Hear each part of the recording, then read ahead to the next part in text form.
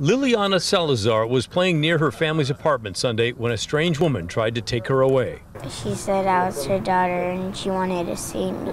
She said the woman grabbed her arm, but she got away and ran to tell her grandmother.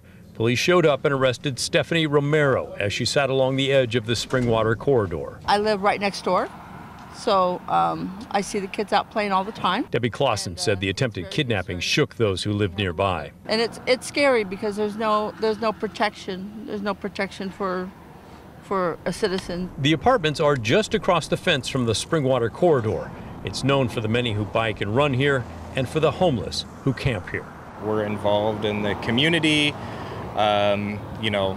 We have homes in this neighborhood. I have a home right around the corner from the business. My sister does also. John Spinnett is the general manager of Steve's Imports, an auto repair shop right across the street from the apartment complex and also right next to the Springwater corridor.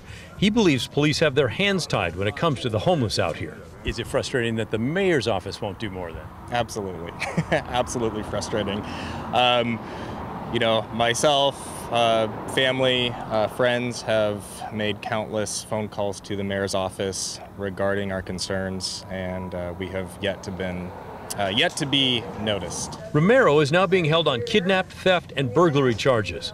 And that neighbor, Debbie Clausen, said the mayor needs to let the police help with the homeless problems. I think the mayor needs to do more about homelessness and make it, it's not okay, and there's got to be some kind of consequence on, treating our city the way it is, and just to keep crime control.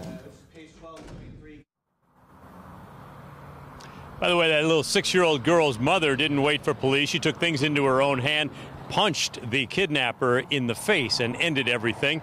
We put in calls to the mayor's office asking for their response to all this. We've not heard back all day.